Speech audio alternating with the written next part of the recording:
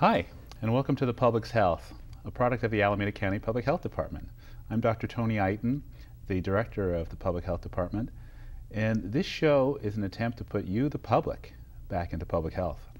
We've got two really interesting subjects today. We're going to talk about HIV testing and some of the advances that have been made in testing, and Alameda County's effort to expand HIV testing throughout the entire county to make it normal to have your HIV status known for every Alameda County resident.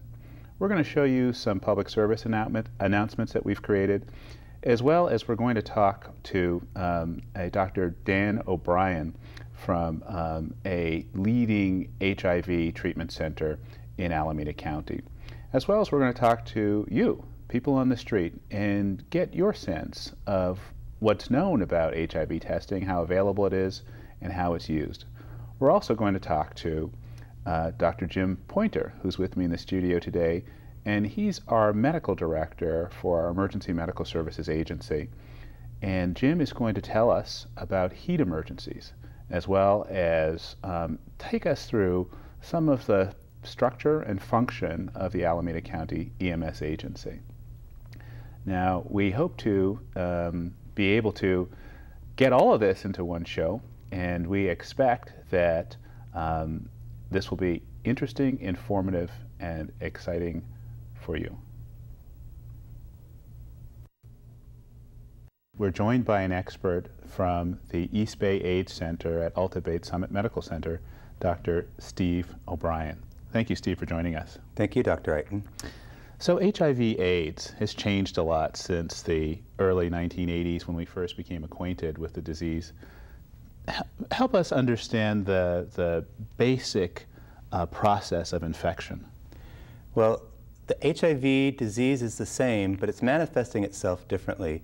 When you first get infected, if I were to go out and be infected today, the virus would slowly grow and rise in my system over a period of several weeks.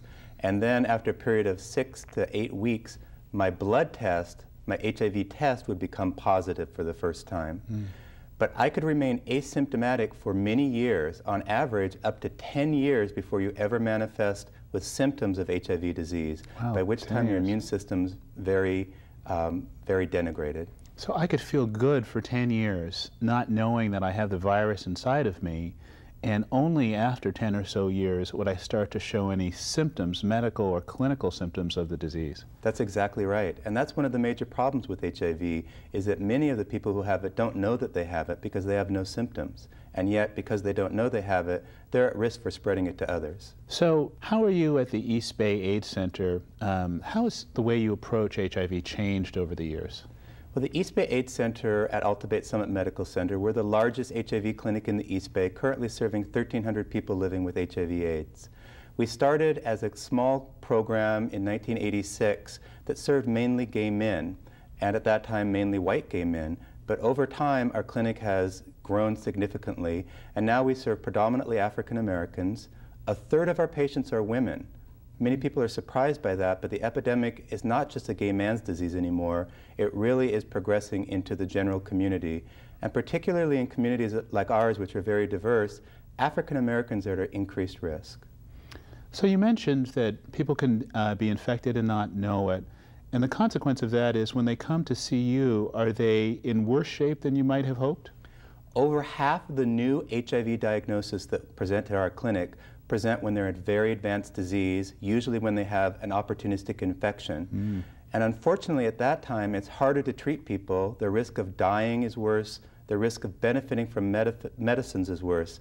And that's too bad, because the great news is there's terrific treatments for HIV now, and nobody needs to be suffering with opportunistic infections. So we want people to get tested. We want people to know their status. Is that the message that you're giving your patients in the community when you're talking to them? People deserve to know. You have a right to know. You have a right to have a mammogram, a prostate exam. It's part of your normal health screening process. Get an HIV test, because God forbid you're HIV positive, but guess what? There's great treatments now. There's great things we can do to keep you healthy, and most people who get diagnosed now early with HIV can live, hopefully, a normal lifespan. Well, We're going to show some public service announcements that we've developed to get this message out around HIV, and we hope that you'll enjoy them. And then we're going to come back with Dr. O'Brien, and we're going to talk a little bit about some of the barriers that people face in the community around HIV testing. Now, things have changed a lot in HIV. This is a complicated disease. This is a complicated situation. So we want to make sure that people understand that there's some basic things that you can know about your own health and that you deserve to think about getting tested easily. Altabates and the East Bay AIDS Center has created opportunities for people to get treatment when they need it, and the county has worked on all kinds of opportunities for expanding access to treatment. So now we're going to go to some interesting PSAs.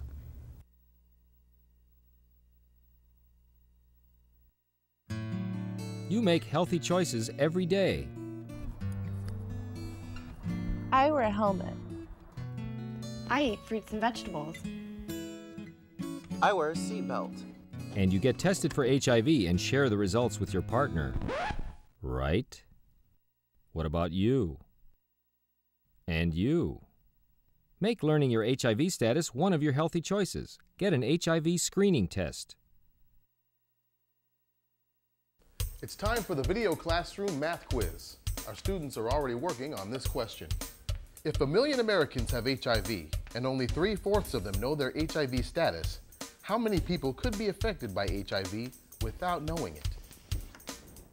Do the math. One HIV screening test Plus 20 minutes equals your HIV status. Know your status. And then connect with a healthcare professional if you need to. Welcome back to Dig This. Today's couple has been digging for 20 minutes now. Let's see how they're doing. Ow! Are you okay, honey? Ow, blisters! Ow! How's your back? I'm okay. Keep digging! Right. Something's here. Yes! The results of our HIV test! Get real. Learn your status in 20 minutes with an HIV screening test. And talk about it with your partner. Get tested. We're interested in your feedback on these. If you have opinions or ideas, look at the website that we're going to post at the end of the show and the phone number and call us and tell us what you think. It raised some interesting issues around the epidemic in Alameda County and in the state as a whole, and certainly as a nation. We're trying to be as creative as possible to get the message out about people knowing their status. Everybody should know their status. Dr. O'Brien, what are some of the issues that you see that are barriers to people getting tested? I think a couple of big barriers. One is people don't think that they're at risk.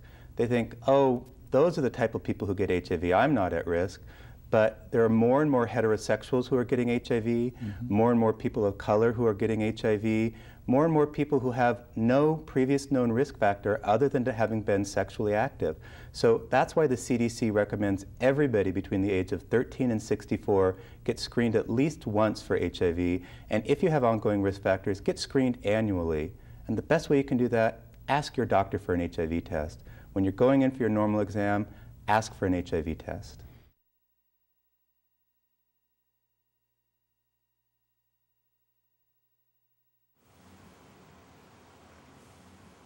Mm, 3 weeks, 4 weeks. Maybe a day or so, I think.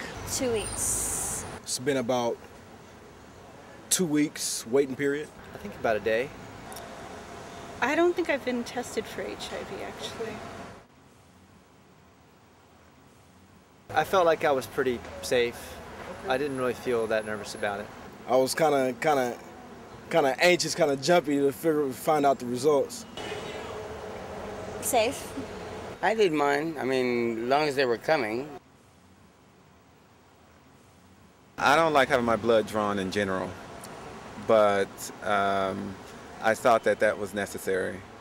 I'm okay with having my blood drawn. I guess I had to do that for testing my blood sugar and stuff like that. So, I mean, it's okay. The needles are too big, you know, and they take 2 tubes from you, so yeah, it's a lot of blood. I don't mind getting, I mean, needles, I don't have too much of a problem with needles, so. I don't like the feeling of needles. Just, I guess, a regular procedure that, you know, that health people have to do in order to take a HIV test? Because I don't like being poked. I don't like seeing my own blood. I don't like the sensation of having blood pulled out. I mean, what if you miss a vein, you know? So I think there are some risks with needles, and they're very discomforting. A lot of people are afraid of needles and getting their blood drawn, so I think that would help a lot. That's good. I mean, the sooner the better. I mean, you know, I think it's, you know, it's a necessary thing in society right now, and so the fact, you know, less pain results, I think it's wonderful. Oh yeah, definitely. I would think that it would improve the rates of testing.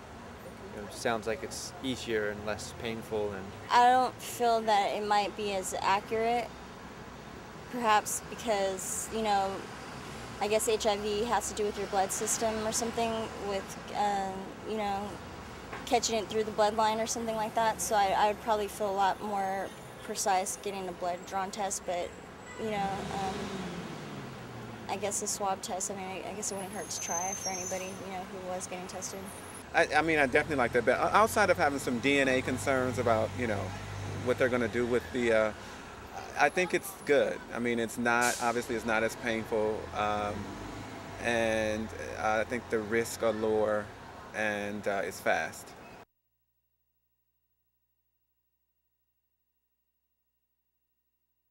And what about issues of confidentiality? Some people don't necessarily want to ask their doctor. They may want to get tested somewhere where their doctor may not know because they're concerned about, you know, discrimination. And that's a legitimate concern. First of all, there's nothing wrong with being HIV positive, but clearly people do have issues of confidentiality. And the great thing about Alameda County is they have made terrific resources available. There are confidential and anonymous testing sites. You can look up on the web at www.hivtest.org and put in your zip code, and they'll put HIV testing sites near you and they'll list whether they're confidential or whether they're anonymous. So there are alternatives. And the HIV test itself can be done with an oral swab that doesn't even require a needle stick. And how quick can you get results from that? Within 20 minutes, just like a rapid strep test or a rapid pregnancy test. Wow. It's very quick and easy. Wow, that's exciting. So people can literally go in, get a swab, and within 20 minutes know their HIV status. That's exactly right. If somebody were to test positive with that, there's obviously confirmatory tests to make sure. And the other great thing about Alameda County, not only at the East Bay AIDS Center, but at terrific programs at Alameda County Medical Center and other programs, there's care available. So whether you have insurance or you don't have insurance, there's care and medications available to anybody who needs them in Alameda County. So why don't we have this at every barber shop, at the gas station, at the post office? Is it an issue of people being able to find places to get tested, or why isn't everybody getting tested? Well, from your lips to God's ears, I think you're exactly right. That's what should happen. And fortunately, Mayor Ron Dellums has taken this topic on. He has a long history of service to the HIV/AIDS community, and he thinks that everybody in Oakland deserves to be screened. So there are programs that are working out. We're writing a grant for the CDC to try and increase testing in Alameda County, but part of it is related to cost. The test costs some money. There's been donations and there's foundations that are giving money to help increase the testing opportunities, but hopefully that will be the case. Just like there's blood pressure screening available at Walgreens, you put your arm in the machine, hopefully that will be available at HIV testing over time. And there's a possibility the FDA may approve actually a home HIV test. That's not yet approved, but that's in front of the FDA right now. Wow, well that certainly would make it much more accessible. Let me ask you a little bit about treatment. Now, you're an expert in treating people. You see some thousands of patients through your clinic every year. Now, God forbid I test positive, and I didn't know that before. And as you said earlier, somewhere between a third and a quarter of people who are walking around Alameda County today who are positive don't know it. So now I test positive, and I come to see you in your clinic. And I'm relatively early on in my infection. I've picked it up relatively early. What kinds of suggestions do you have for me? Well, first of all, just because you test HIV positive does not necessarily you may not need medications. So we check your immune system, we check how much virus you have in your system, and we individualize each treatment program to the individual. There's not a general program. You as an individual get specific therapy that's best for you if you need it. And if you don't need therapy now, then you need monitoring, and that's also available. The other things available at all of the programs is counseling on how to reduce your risks of transmitting the virus, because of all the new infections, of the 40,000 new infections in this country every year, the vast majority come from other people who do not know they have the HIV virus. Because most people are very responsible. When they know they have HIV, they take precautions to decrease the risk of transmitting to others. Now, if I start medicines these days, I've heard a lot about the new regimens for medicine. Some of them sound very complicated. You have to get up in the middle of the night to take pills. At least that's the way it used to be. Has that changed? Thanks for pointing that out. It's absolutely changed. Most regimens are once a day now. There's one regimen that is one pill once a day, and there's several regimens that are just a few pills once a day. So most of the regimens now, very well tolerated, very easy to take. So if you need drugs, you can rest assured the drugs will be fit to you as an individual, something easy to take that you can fit into your lifestyle. What if I don't have any money and I need these drugs? How do I get them? Well, your tax dollars and my tax dollars and people's tax dollars around the community are going to pay for programs that make drugs available to every single person. And at the treatment programs, at the East Bay AIDS Center, at Alameda County Medical Center, there's social workers who can help you get onto the AIDS Drug Assistance Program, funded by Ryan White, to Medi-Cal if you qualify for Medi-Cal, and there's other programs that are available that help people access medications. We have nobody who needs medications who cannot access them. Everybody has some way of accessing medications, and we're experts at helping people get that. Well, Dr. O'Brien, you're quite the expert. We're so pleased to have you here, and we're so pleased to have the East Bay AIDS Center in our county doing such great work, taking care of our people. From Dr. Steve O'Brien on HIV/AIDS to Dr. Jim Pointer on heat emergency. Jim, welcome to the show. You're the EMS Medical Director. Tell us what you do. Well, thanks for having me on the show, Tony. As Medical Director for Emergency Medical Services, I am responsible for the training, quality improvement, and basically the tracking of our system. And our system includes 12 fire departments and a private ambulance provider. This system allows any citizen in the county, without regard to payer source, to access an ambulance for any type of emergency with subsequent transport to a hospital. That's great. So that's a pretty large job and large responsibility that you have there. So let's talk about heat emergencies. You train emergency medical technicians and paramedics around a whole bunch of different protocols for emergency situations. Tell us about heat emergencies. What does the public need to know about heat emergencies? It's very important that our public is informed so that heat emergencies can be avoided. In fact, all heat emergencies are preventable. Heat emergencies run the gamut, a continuum from very minor emergencies all the way through what's known as heat stroke. The minor emergencies probably everyone has encountered, and they include cramps, fainting spells from heat, and the development of swelling or edema in the lower extremities. And this is all caused by the redistribution of blood in the body as a result of the body's efforts to literally fight off the heat. I want to focus a little on heat exhaustion and heat stroke because they're more serious and they're more important to prevent. Heat exhaustion, the symptoms involve nausea, vomiting, pain in the muscles, oftentimes fainting spells, the feeling of fatigue, and maybe the inability to sort of get thoughts straight. The temperature, the body temperature rarely goes over about 104 degrees Fahrenheit, and most cases are fairly preventable. In fact, The viewers may have a friend or may have indeed experienced personally the beginnings of heat exhaustion, and just removing oneself from the environment, a tepid shower, and the administration of fluids is generally all that's needed. For heat stroke, a much more serious condition, there are two varieties: exertional heat stroke and then what's known as the classic heat stroke. And I think the classic heat stroke is more relevant to most of us because exertional heat stroke usually occurs in outdoor workers or in athletes. Which we're going to talk about in this next segment with Jim Morrissey. Quickly summarize heat stroke for us before we go to the roll-in. The classic symptoms of heat stroke all involve a derangement of the central nervous system. Hallucinations, coma, literal delirium can all occur, and indeed you cannot make that diagnosis of heat stroke without those symptoms. In addition, our bodies literally start to fall apart because the heat denatures some of the proteins, and there are signs and symptoms of liver failure, kidney failure, and the ability of the blood to clot properly. Wow, well, now that's pretty serious stuff. Let's go to the roll-in with Jim Morrissey and then come back and talk a little bit more.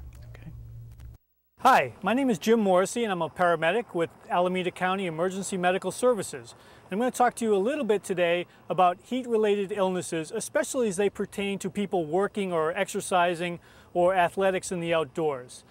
Today we're out in Dublin, California at the Sheriff's Department training range, and there are a number of people out here training, as you can see in the background. And as you can appreciate, Dublin can be quite a bit hotter than we experience in Oakland or other places in the East Bay. Any significant event you have on a calendar, plan at least 1 month ahead of time to get yourself not only in good shape, but to acclimatize to the heat. Now, during the hot environment, there are some critically important things. You know, a human exercising, as we just saw there, is generating heat. Heat, in many ways, is a waste product. It's much like the CO2 that we breathe. So we have to be able to get rid of heat. And our body has ways of doing that quite effectively. We send blood to our skin. We also sweat. And sweating is an incredibly effective way of keeping our body cool. But as I hope you can appreciate, when you're sweating, you're losing water. Now, you'd think that you could just drink water and that would be okay. But as you all know from tasting your sweat, there's a fair amount of salt in there. So there has to be a balance of both fluid intake and also electrolyte intake, and that's basically salt. Watch for the early signs of heat illness. And the real simple message there is that if somebody is nauseous and they feel dizzy, especially when they stand up or go from laying down to upright, and it's a hot environment, almost guaranteed that that's heat exhaustion. The solution to that is pretty straightforward. Stop the exercise, get them out of the heat environment, and then just slowly replace the fluids and electrolytes that they've lost. There is a serious concern, and that's called heat stroke. Heat stroke is very simply one's body's core temperature is screaming to life-threatening levels. And for an outdoor athlete, they're basically producing more heat than their body can dump. So I think you can appreciate if someone were exercising very, very rigorously and it's 95 degrees and high humidity, they can be sweating all they want, but their core temperature may in fact go up to dangerous levels. So the indicators for heat stroke are really a significant altered mental status, somebody hallucinating, staggering, not able to walk a straight line, even collapsing, and worse yet, even developing full seizure activity in a hot environment. That is a life-threatening emergency which needs rapid intervention. Whatever you can do in the field, of course call 911, have them on way, but whatever you can do to cool them down right there on the spot may save their life. If you can just sprinkle water on them and fan them, that's better than nothing. Better yet, get them into a cold shower, certainly out of the environment. So in summary, heat exhaustion, inconvenient, stop, fix. Heat stroke, life-threatening, you have to treat it right then and there. Thank you.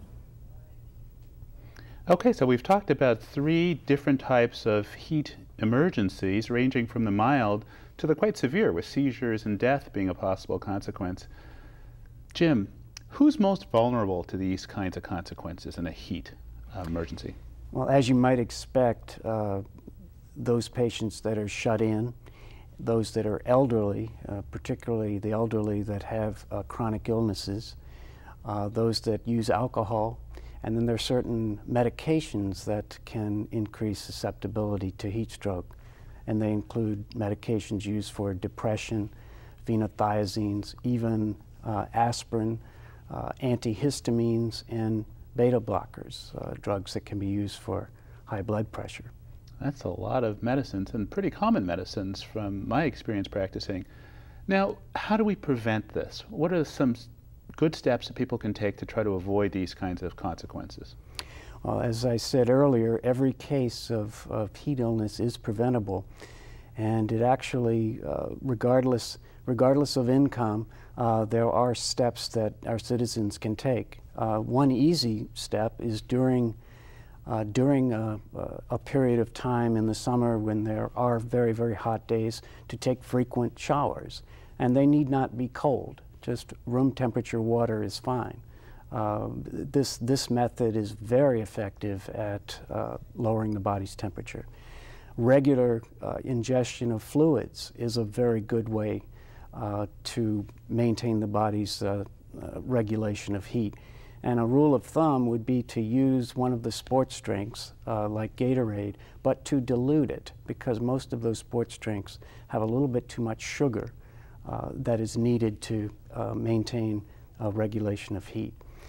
Fans are a very effective method, and just everyday clothing to ensure that our clothing is not too tight but is loose fitting. Great. That's really good advice. Thanks very much, Dr. Pointer. I want to thank my other guest, Dr. Steve O'Brien. We've learned a lot today, important stuff. Alameda County is on your side, working for you to improve the public's health and to keep you and the rest of us living long and healthy lives. See you next time.